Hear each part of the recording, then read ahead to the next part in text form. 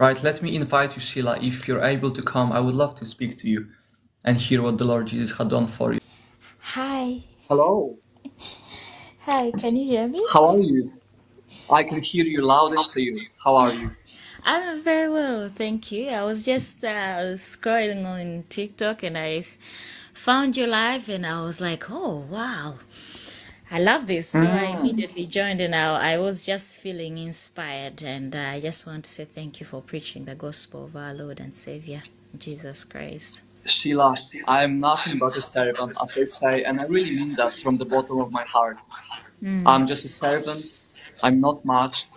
I'm not even Jesus. I can't help anyone, but I genuinely believe that this is a space where we can engage with people, proclaim the good news about Jesus, and have honest Yeah, conversations. So, exactly. if not us, Exactly. then the rocks will cry out. Indeed, indeed, and I love how you are pointing to Jesus because at the end of the day, Mm, all the glory to Him, and not to yes. us, not to we are Mhm. just servants, like Paul said, he was a born servant, of Jesus Christ, and we are just a servant and the glory to Jesus, because sometimes I Amen. think we can get taken away by what God is doing in our lives and we forget the bigger picture, which is Jesus, and we just take all Sheila, the this is praises. exactly that. I Yeah. think you got it right, and I love that we are from the same spirit because I love Mm, that when you read the letters of Paul and Peter, and they were great men of God. They did great things, but when you see how always they were starting the letters by saying, "I'm a slave of Jesus Christ, of I'm a Jesus, servant of exactly. Jesus Christ," and then they would Exactly. say, I'm an apostle." So I do not Yes. say that I'm not good at anything. Obviously, there are things that I'm good at, but I do not start by Yes. saying, "Look at me, I'm a Christian. Look at me, Exactly. I'm this and that." I Yeah. say, "No, look to Jesus Yeah. first, Look to because Sheila, Jesus. when Yes. you go to bed and you close your eyes and you need God, it's not me who will be with you. It's the Holy That's Spirit true. who will remind you the words of Jesus. So we need to That's preach true. Him, not ourselves." Indeed.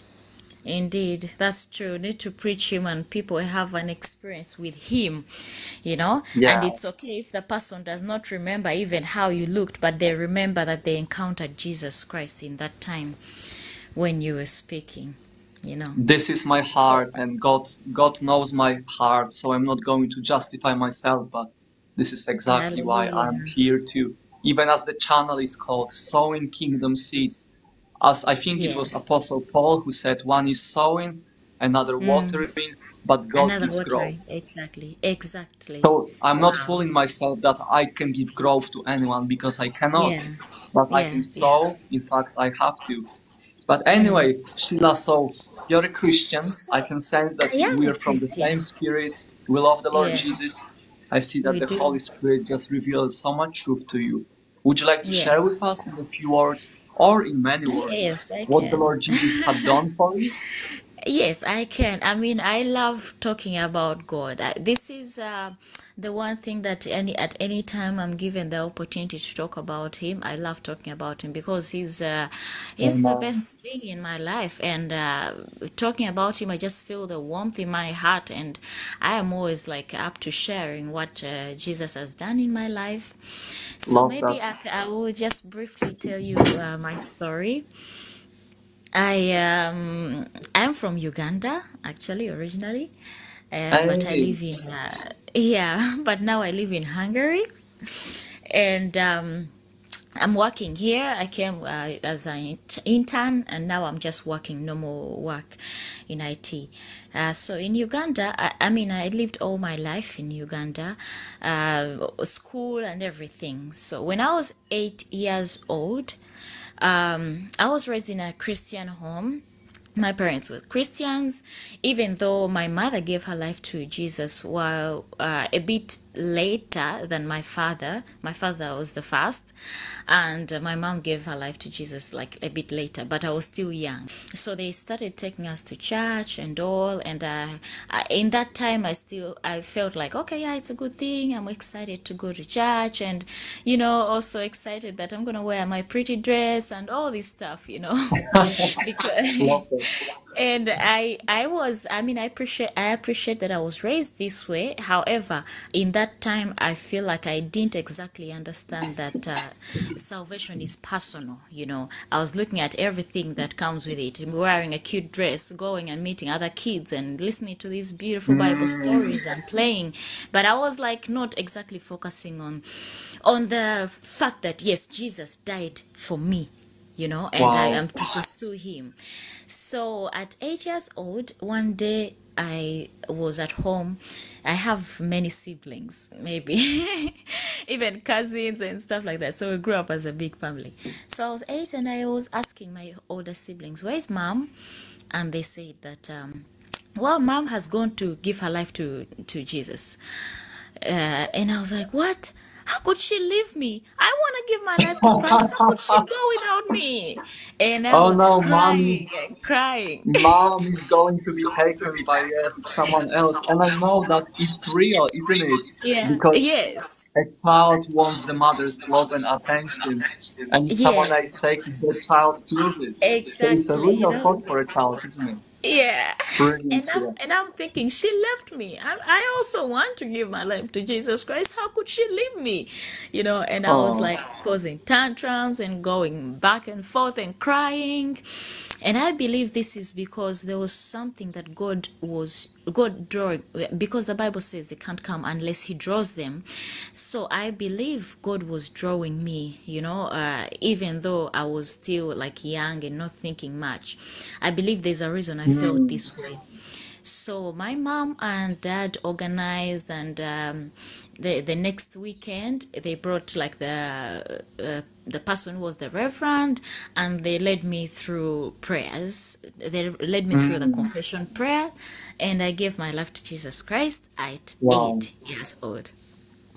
love that. And yeah, and I started going for fellowships, like not just Sunday services, but some fellowships that people were having outside church, and I would go with my mom. I remember I would sit, and they're only like big people, and they would be talking about the Bible and discussing God, and I could pick out what I can pick out. The rest, if I don't understand, I Mm, would say, well, you know. So I grew up. Fast forward to university, I am kind of like drifting away because I'm in university, having all these things around. I was doing software engineering, and in my first year, second year, studying hard, third year, people are like, "Yeah, life now. You have to live life. Go to the parties and go to the what?" And I'm like, "Oh, okay. I mean, okay, let's try it." And I would start go to yeah. the parties, going, every crazy thing every weekend, and then coming back to school, and I was like kind of drifting away. And then one of the days, my friend invited me for a certain fellowship. She told me, "Hey, could you want to come for this fellowship? There's a man of God in town that is starting a fellowship in 2014." That was 2014, starting a fellowship in August. You want to come? I said, okay, I'll see. And I kept pushing it forward until one day I was Wow. fasting for no reason. I don't know why I was fasting, but my friend invited me again. And I went to the fellowship, and for the first time, I felt in that sermon the word of God literally open up to me. And it felt, Mm, when we say the word of God is living, I felt yes. the very life in it. And I was like, Wow. where was I all these years? Where was I? And I was crying. I was like, I felt the love of God, and I was like, oh my God, you love me so much. Even when I had gone away from you, you love me, and I felt his grace upon my life. And I just, it was like an experience. I encountered him, and I started, again, pursuing God. I say pursuing God again, and each and every day